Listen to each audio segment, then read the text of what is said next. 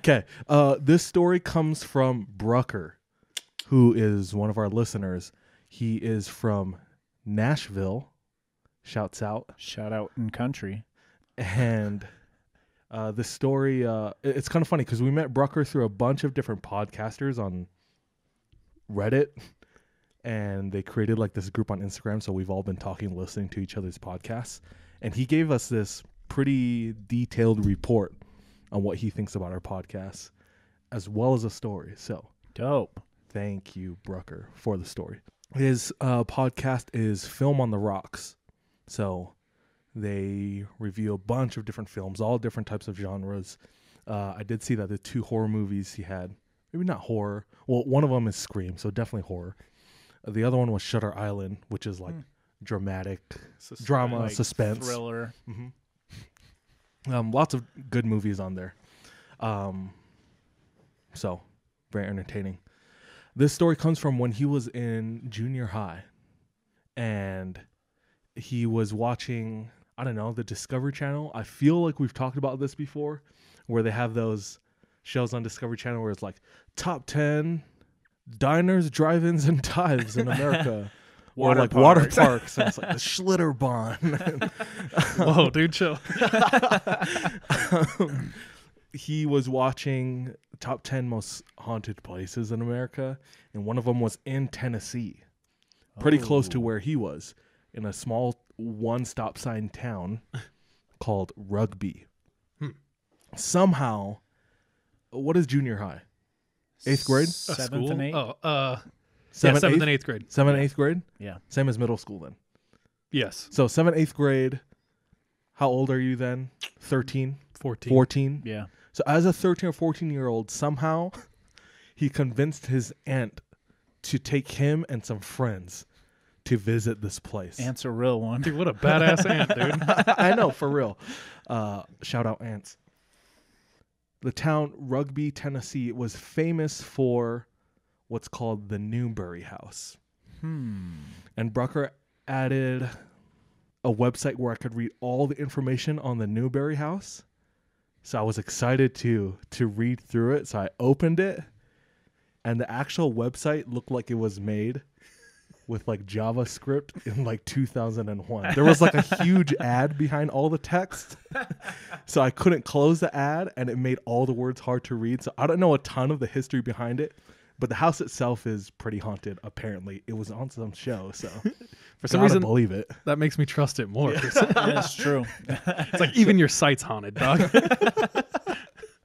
So this is his experience with staying at the Newbury house. So they turned it into a bed and breakfast, Dope. which I feel like is disrespectful to the history. That's why the spirits are still so mad and angry. But his 2 buddies and his aunt drive down to Rugby, and they have like a night or 2 there. They get to the house, and it's in the early afternoon. They walk in, they turn on the lights, and as soon as they turn the lights on, all the lights turn off immediately. So immediately he thinks this is going to be a good night. He's stoked, which makes me think we should have him on the podcast. He's a sicko, bro. At some point, yeah. Just like us. They drop off their luggage. They try to figure out this electricity situation. Lights aren't turning back on. Real weird. So they're like, we're hungry. Let's go grab a bite. Right across the street is a restaurant. And they get sat. Their waitress comes up trying to make small talk while they're placing their order. And the waitress says, so where are you guys visiting from? What you doing here? They're like, oh, we're actually from Nashville. And we're staying at the Newbury house. And the waitress's eyes go super wide. And she says, lock your doors. She runs to the back of the house or the kitchen or the restaurant, and out comes another waitress, and they don't see her again. So apparently she switched and didn't want to serve them anymore. Their meal goes fine. They finish up. They walk back across the street. As they're walking towards the house, the lights in the house are on. They're like, cool, we have power again. They step inside the house, and once again, all the lights turn off immediately. So they're pretty suspicious at this point. They are trying to unpack their clothes and they're like, let's get out for a little bit. They do know that there's a graveyard in the same town that's tied to this house. And Brucker and his friends really want to go and visit. So the aunt drives them down to this graveyard. And I feel bad for this aunt because it seems like she's just like on a leash this whole time doing whatever they want to do. They get to the graveyard and they're all getting out of the car and the aunt is hesitant. She's like, I think I'm going to stay here. So like, okay, whatever. We're just going to go and explore for a little bit. So after they're just exploring by themselves, some time passes and their aunt is out of the car and is watching them while they're exploring. And at this point, they're already kind of far into the graveyard. And they see their aunt and they're waving at her. And she's standing there watching them. And they beckon to her to come to them. At which she starts coming. And she's getting closer and they're like trying to talk to her. She's not responding. And there is a gravestone that she walks to and stops behind that gravestone.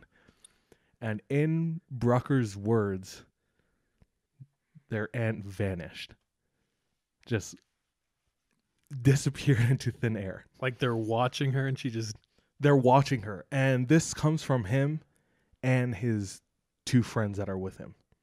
They're all watching her walk towards them.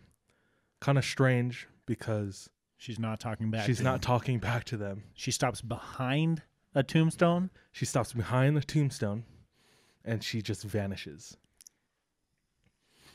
So they walk up to the tombstone. oh my gosh, dude. I would probably do the same. Okay. Thinking she's maybe hiding behind or something. Maybe like fell down real quick to like hide. I see you. Pulled a DJ and rolled her ankle or something. They get to the tombstone and to their astonishment, no ants were found. It's not okay. Not okay. They look at the tombstone and some, you know how some tombstones have like more money in it? This particular one had an actual picture of the person. Oh. As the person got closer, they thought it was their aunt because it had the same short hair, same body type. They could recognize that it was dark brown hair. And it was the same kind of facial structure and hair in the picture on the tombstone. Ooh.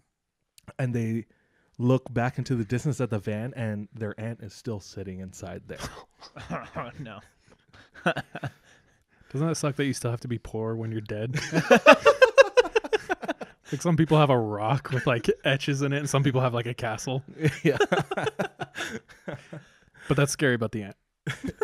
So they're pretty freaked out, obviously, at this point. So they run back to the car. The aunt drives them back to the house.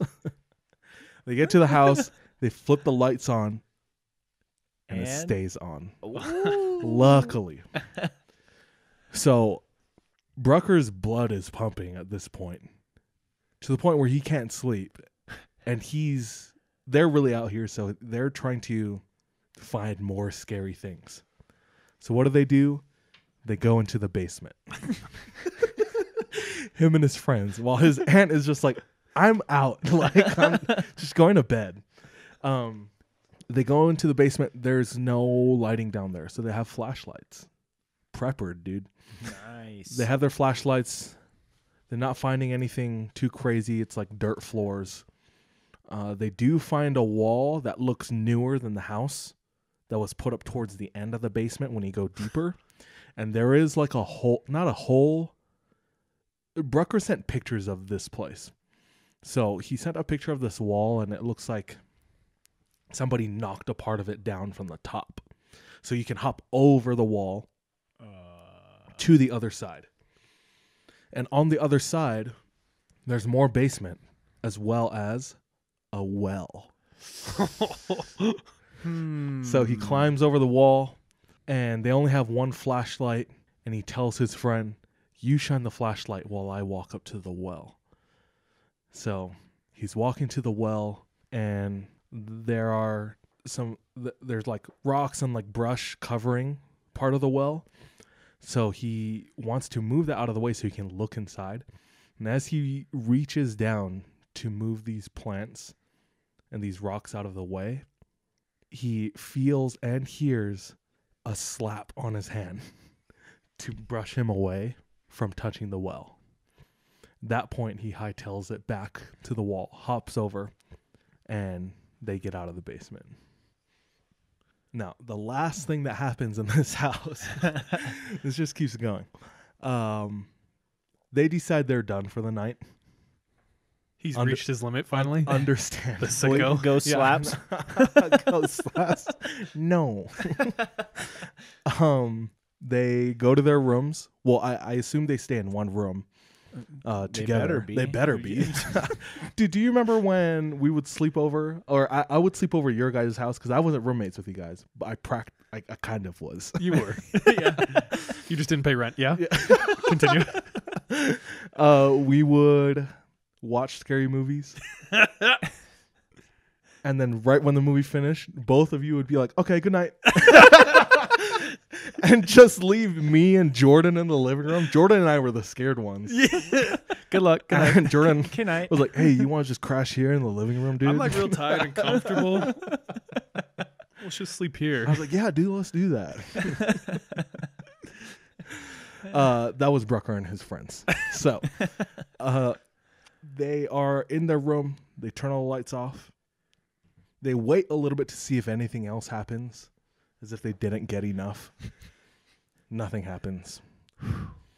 So they finally lay down and they close their eyes. As they are dozing off, for what he described as what felt like hours, they heard constant growling and scratching underneath them, all on the sides of them, and on the ceiling above them. Nope. Not wanting to go anywhere, they stay glued, lying on their backs, listening to all of this happen. And it's coming from underneath them, too. Everywhere in the house, all around them. At one point, you know how earlier I said this is a one-stop sign town? Uh-huh.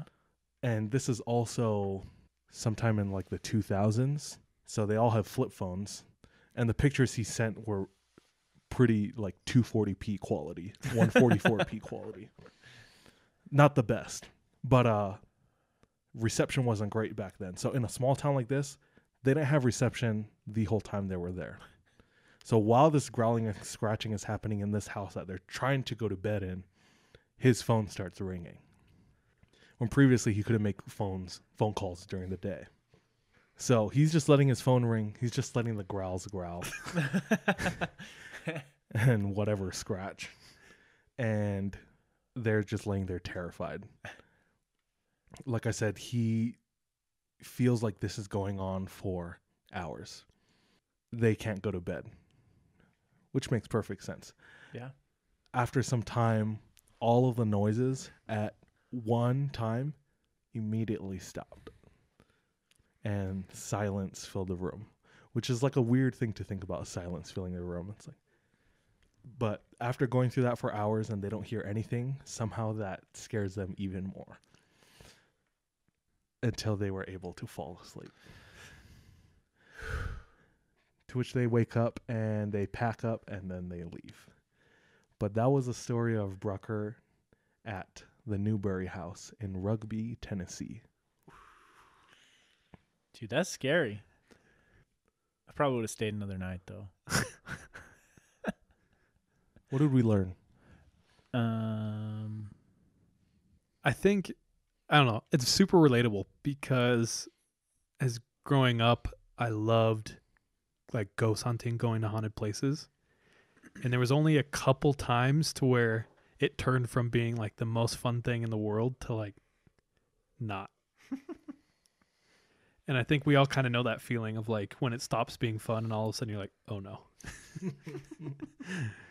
I'm not like trying to victim blame or anything, but like he was axing for it. They were kind of axing for it, dude. Dude, I think the noises at night were the ant getting back at them. Oh, It's like, and yo, little shits. Just scritching on the floor and stuff. it was her in the graveyard too. She was real. She fell backwards and then crawled over. They're like, auntie. Slithers into her little Xterra or something. Her RAV4. Dude, Shout out Brucker. Thank you. yeah. So I just looked up the Rugby Hotel. Dude, that's what I want to do next episode. Is go there? Yeah, go there next episode. Let's No. do it. Record in the Newbury house. Funny of you to assume that I would have money to go there. No, study up on it and talk about the actual history next episode. Okay, then never mind. Share a little snippet though. Just the first thing that comes up is a TripAdvisor. Ooh, recommendation What does it say? or review? 5 out of 5 ghosties. Okay, so yeah, TripAdvisor. And just the title is "It is haunted." This is somebody's in all review. Caps. Yeah. It says, it is haunted. They yelled "is" and then unnecessary. and then 3 out of 5 stars. So it's haunted, but it's aight. So they said, I specifically asked before booking this place if it was haunted. He laughed and said he hasn't heard anything since he's worked there. Dude, I cannot read sideways. Okay. After a night of hearing things all around us and having a disturbing experience, like electricity shooting through my whole body, we decided not to stay a second night. When we turned our keys in to the nice lady working at the visitor center, she proceeded to tell us many stories of paranormal activity. So it was like after they were leaving, that's when they actually told them. The area is beautiful, blah blah blah. Anyway, so yeah, mad people are having experiences there. That first dude was a liar. I know. He's like, So what? I don't What are you know, talking dude. about, dude? Nothing's haunted. Anyway, that happening credit here. card number.